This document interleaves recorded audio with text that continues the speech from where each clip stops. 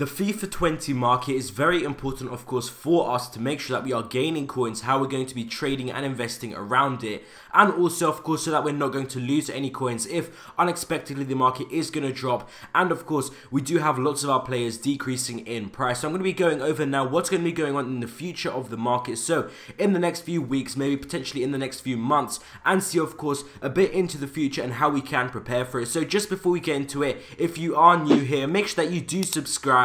I'm going to be making lots more videos just like this one, also talking more about the trading and investing, how to make coins, and more videos like this about the market, explaining each individual aspect that of course you might need help with, and of course going over it a lot so that you do fully understand it. So of course, going straight into the video now, I did make a video yesterday. If you haven't seen it yet, definitely go and check it out, how the market is moving every single week. But now of course, this is going to be something that kind of like affects the market, of course, externally. It's not going to be something that we usually get every single week. It is actually going to be a long-term part of kind of like the FIFA 20 market ecosystem, that it does happen and eventually it is going to happen. So this thing is that people eventually, of course, right now we're gaining more and more coins on the market from FUT Champions, squad battles, and also division rival rewards every single week, and also from SBCs that EA Sports are releasing. It's earning lots of people a lot of coins.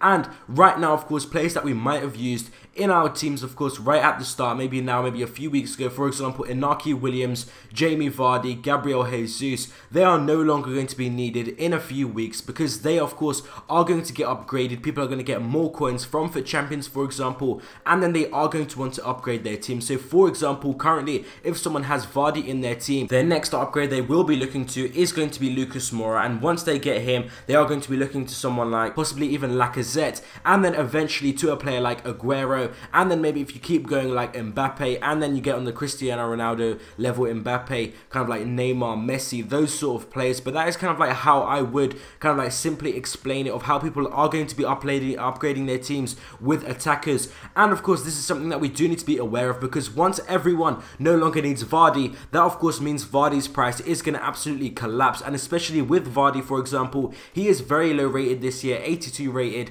so that card is going to also get packed a lot. And if he's no longer needed, that card of course is absolutely going to be worthless, and we are going to actually see this happen with lots of different cards. But of course, those are the main ones, for example, that I think are great examples: Inaki Williams, Vardy, and Gabriel Jesus, because they were okay, they were good, they were fast, of course, had decent good shooting, but now of course they're no longer going to be needed. And then eventually, of course, maybe a bit later on, we are also going to see this happen with players like Zaha and those type of players who, of course, even now that we might be using and might be happy with, eventually we are going to want to upgrade them to better things. So for example, these upgrades are going to be mainly middle price players for now, so players like Longley from Barcelona, Lucas Hernandez, De Jong, Lacazette, Mertens, those type of players right now, of course, that some of us might be getting if we are lucky enough, but more of the casual players have not unlocked just yet, and they are still mainly with players like Zaha, Anderson, but those Vardy, like I did mention, Vardy, Jesus, Inaki Williams. But very soon they are going to want to upgrade them, because sooner or later they are of course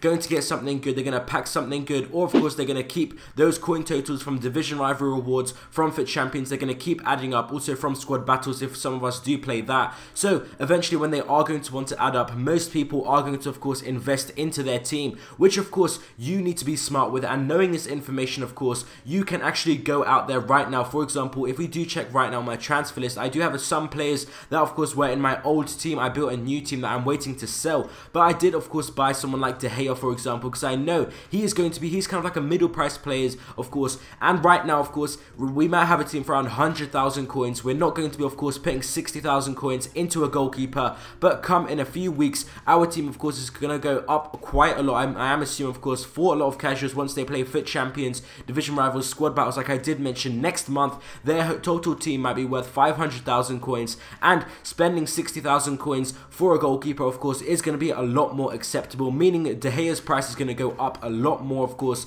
And the current goalkeepers that we aren't using, of course, that we are using right now, are of course no longer going to be needed, just like I did explain. And this is going to be another example with De Gea, of course.